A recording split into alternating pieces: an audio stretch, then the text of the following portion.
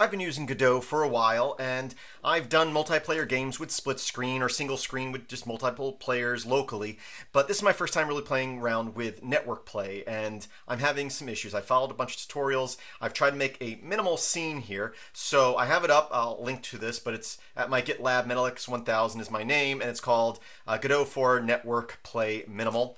And when you download it and you open it, this is what it looks like here. I have three scenes. I have my test scene, which looks like this. I have bullets, and I have my player. And again, this is just minimal to get my mind around the basics of it, but I'm having an issue. If I come up here and I go to debug and I go down to custom run instances and I click enable multiple instances and say 2 so that I can start up 2 instances. I'm going to run them locally, but this is theoretically going through a network. I'm going to hit F5 to start this up. And now I have 2 screens, right? So on the left here, I'll just choose host, and on the one right here, I'll join. And it's just connecting back to itself. So I can click on my host here on the left. I can use my arrow keys to move that player around. You can see that he translates over across the network. If I click on the one that joined, so my client, I can move him around. If I go back over here on the left to my host, and I move around and I hit spacebar, I can shoot bullets. And it comes out across the network no problem. If I go back over to the client that's connected to the host, I can move around and he can shoot, but the bullets do not go across the network.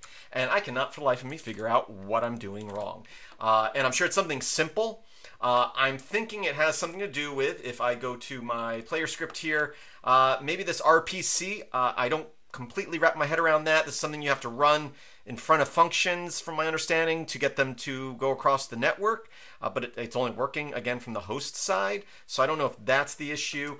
Both my player, it has a multiplayer synchronization here pointing to itself. Same with my bullet. It's got a multiplayer synchronization pointing to itself. If I go to my test scene, I have multiplayer spawner, which points to this empty node here, which if I click on, and actually if I go back to the multiplayer spawner and I click auto spawn list, you can see that I have listed here both the player and the bullet. So I'm missing a step somewhere, and I do not know what it is. So if you're familiar with this, and if I go to debugger here, let's see, session 2, errors.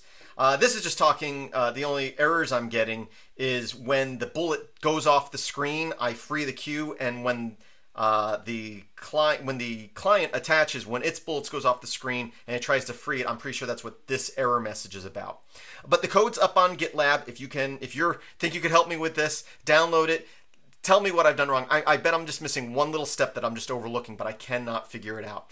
I thank anybody who's able to help me with this. Again, I'll try to link wherever I post this video, and in the description of the video, but anywhere else I post this video looking for help, I'll link to the code, the whole project. You know, I'm not going to make you recreate it. Just download it and let me know what I'm doing wrong.